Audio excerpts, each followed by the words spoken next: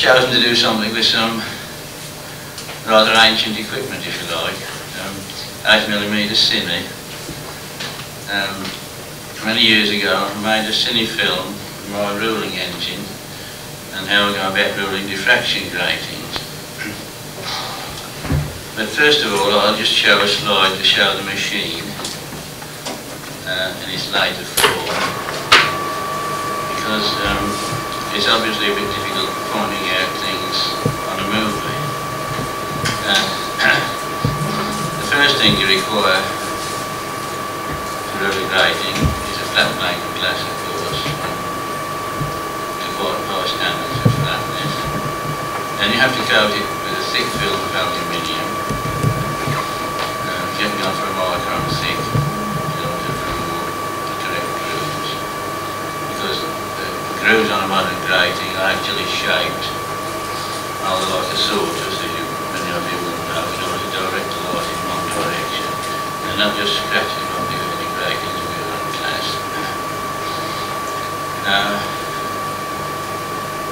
The diamond, of course, has to be given a precise shape, which I decided to do myself rather than buy, which had been very expensive. And as a little aside, I went to the library in Birmingham to look up how to polish diamonds. And years ago, the old Central Reference Library was a haven for tramps who used to go in there for a walk. And one of these old chaps with a book on some erudite subject in front of him, as an excuse to be there. Then when you've hopefully ruled a grating, you've tested it, of course, by various means. You can test it by interferometry, or even the full court test, in the right apparatus, spectroscope or interferometer.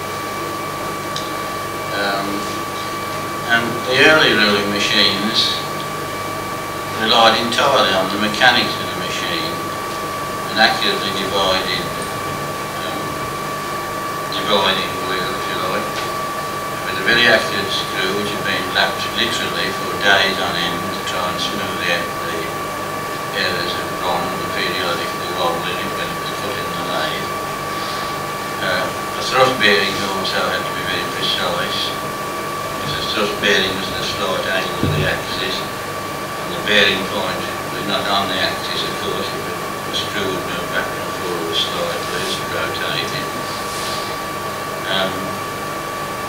The mechanism for carrying the diamond backwards and forwards is also a very great problem, because it may have to pursue that path anything from 10,000 to 100,000 times or more, depending on the size of the grating. They have ruled huge gratings in America. Anyway, in about 1950, I read a passage in a book by the physicist R.W. Wood, in which he suggested that you might build the machine into an interferometer and count fringes as you move the grating slide along, and set the diamond moving after you've counted so many fringes, you see. And of course he said you could only do 1,000 or so fringes like this before you backed up from sheer fatigue.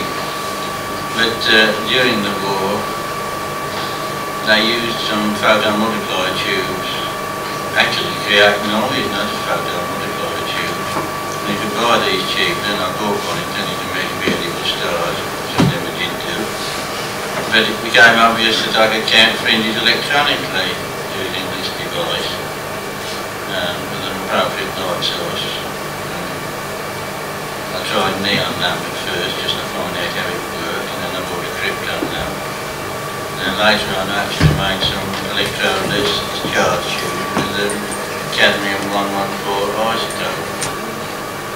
That's a crankshaft, as you can see. The crank connected to the board joint here. Like that one was back and forward slowly every 4 or 5 seconds. That end there, that's the little pivoted bit which carries the diamond, the diamond was just there. On this end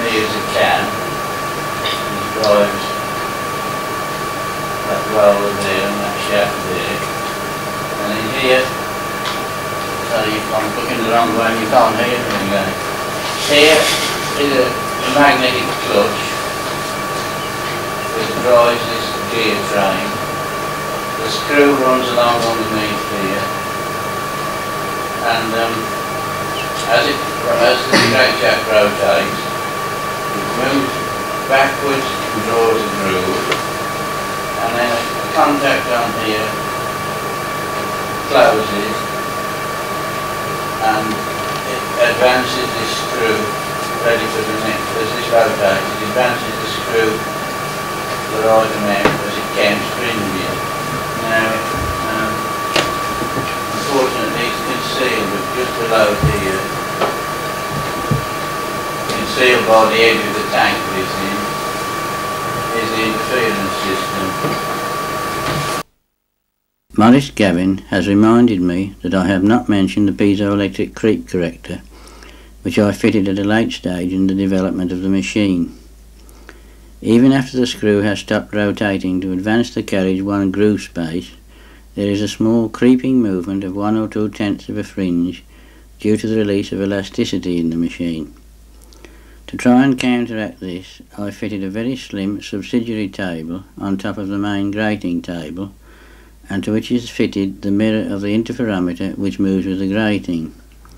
This table is supported by frictionless leaf springs and connected to a piezoelectric actuator made from 2 crystals of the type used in gas lighters.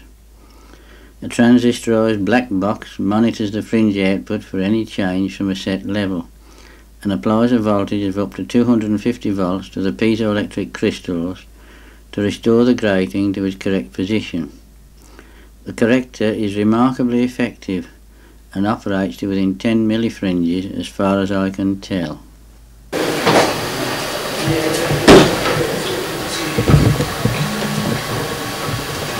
you dim the lights right down, please? Good rise.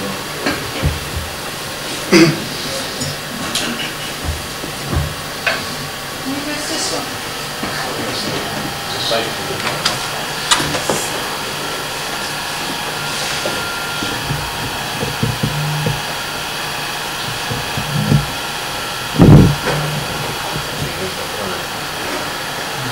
The top is a human hair, and those the lines are about 40 in the width of a human hair.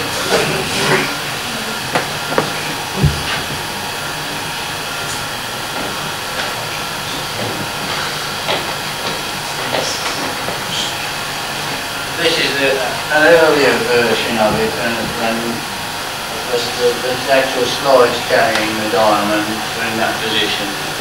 That's a piece of plate glass before doctoring. And this miraculously, in just a few strokes, converts it into glass.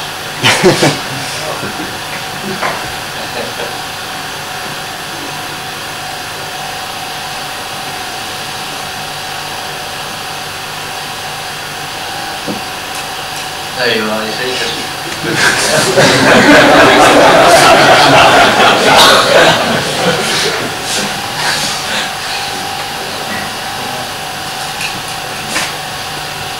this is my homemade vacuum equipment. The diffusion pump is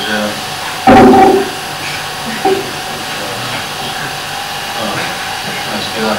That's the short aluminium wire on the tungsten filament.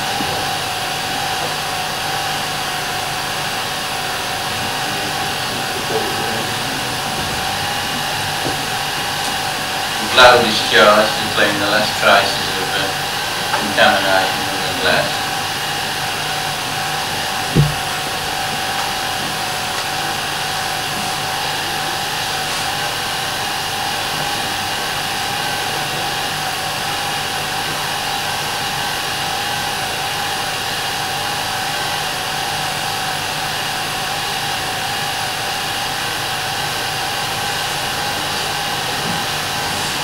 That's just another bit of glass, that's why there's some port.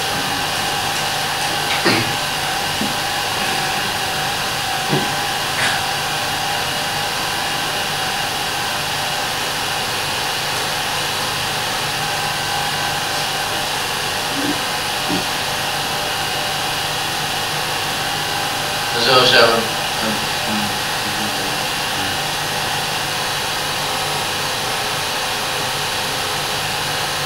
that's the clutch operating, and then there's also a brake that goes on there. And diamond is just there, lowering and lowering.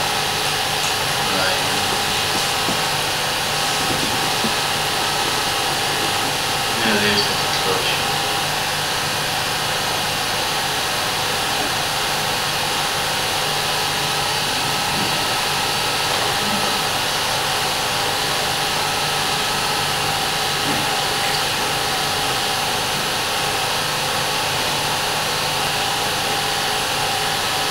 Contact which opens and closes.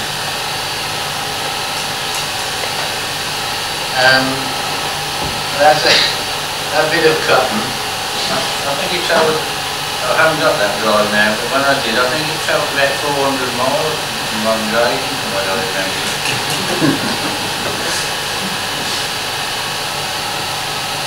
The idea, of course, is a very low drive, doesn't create any vibration. And that's the homemade cadmium lamp. I bought, I think it was 5 milligrams, I think it was, of cadmium 114 from the radiochemical centre at Amersham. It was only £5. And it was magnetically separated, it's not going to react with anything. You know, as a mass spectrograph, where you have ions passing through a beam, and depending on the density, they fall different. Through a magnet, I should say.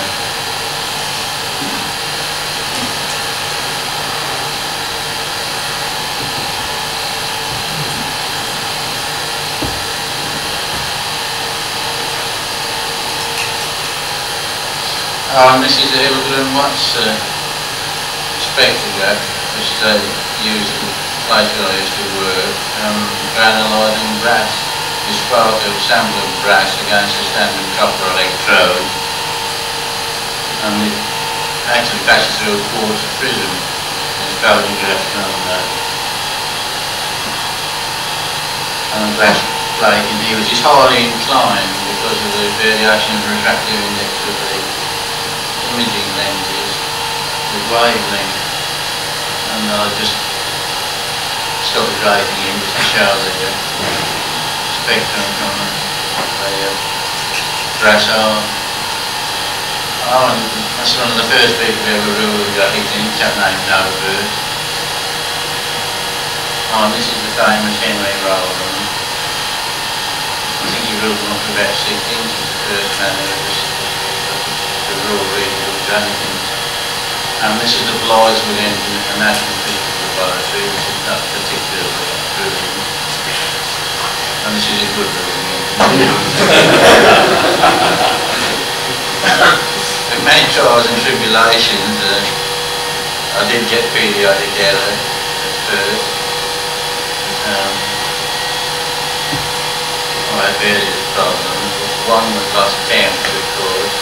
But if you really want to count, you go count 200,000 or 300,000 fringes, and if you really want to count, you know it is caused the grating.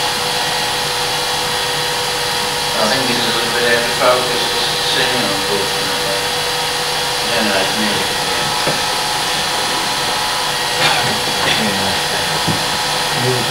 I'm slowing down here so you can see the lifting, lowering of the diamond.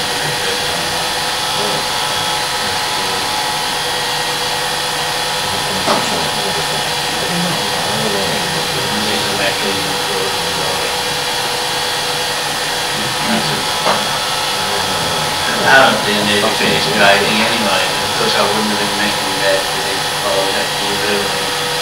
The other thing is that that's the later drive. This tank that it's in is sealed, and the pressure is maintained constant throughout ruling, as is the temperature, of course, in the room. This is a little peristaltic pump made from an old record player motor, actually. Oh, this is the diamond polishing, the top.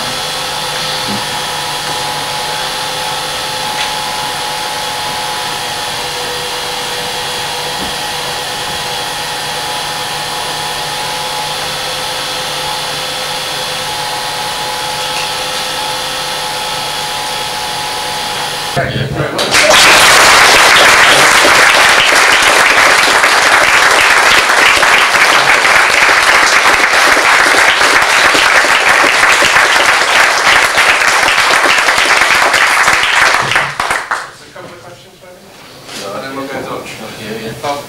Brian, that first film you showed at the TA AGM in 1983. Back by popular demand. But I thought it is unique footage of one of the kind of elder ATMs, shall we say. You know, it is unique, somebody making their own grating machine and ruling engine. Have you thought of transferring it to video, as that's the early copy? Well, we just have. Have you? You should have told me when I come in.